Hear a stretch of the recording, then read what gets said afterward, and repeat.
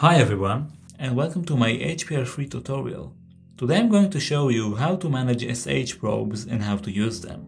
SH probe is a small tool for the box light that helps us to use baked lighting on dynamic objects and static objects. We can use light probes to sample the nice baked lighting at various points in the scene. We can then interpolate the nearby probes to guess what will the lighting be at the current location of an object and use the results to light the object. In short, SH probes can help us to store incoming light data from an object and then use the light in our scene. In the long run, it doesn't really differ from a regular box lighting, but sometimes you can definitely see better results. So, this is an example room I made. This room doesn't have any box lights, so we're gonna add one.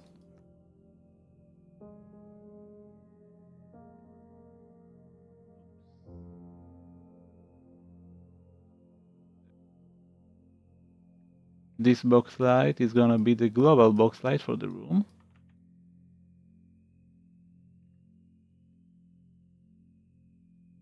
Okay, let's call it light global. Alright, so what we wanna do now is go to Edit, Manage SH, and as you can see, we can add sets. There is a default set, but we're going to create a new one. We call it SH Global. Okay, I recommend to use production quality and bounce number, which is the number of bounces the probe should do, about 10. We're going to select the SH probe we just created and add it. So after a short rendering time, and we get this. Now it's a little bit too bright, so we're going to decrease it to something about 0.03.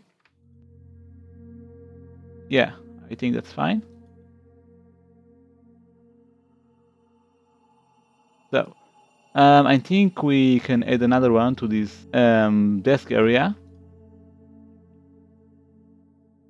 so we can keep more accurate lighting at this area.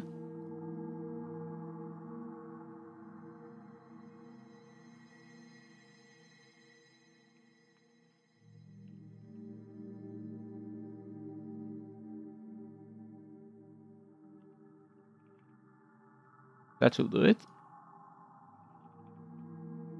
Box light desk. Okay. Let's create another SH object.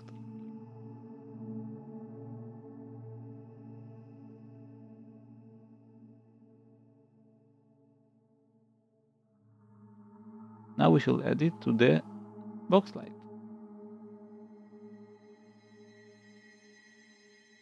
That looks pretty decent. So this is how it looks with an SH probe, and this is how it looks without an SH probe. You can definitely see a difference.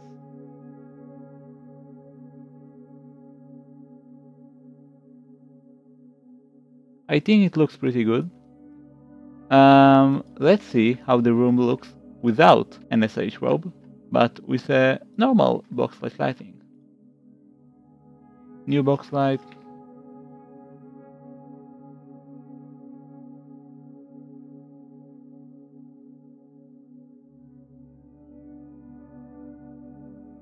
We don't have an SH probe, so we need to choose our color manually. Something like that, I think.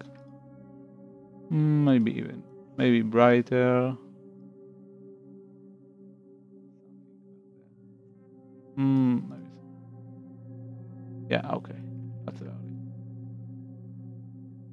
That's how the room looks without an SH probe. In this case, it looks pretty much the same, but there are many cases you can use SH probes to achieve better lighting. So that's about it for this tutorial. I will include this map in the description without this box light, so you can play around with it by yourself. And yeah, that's all.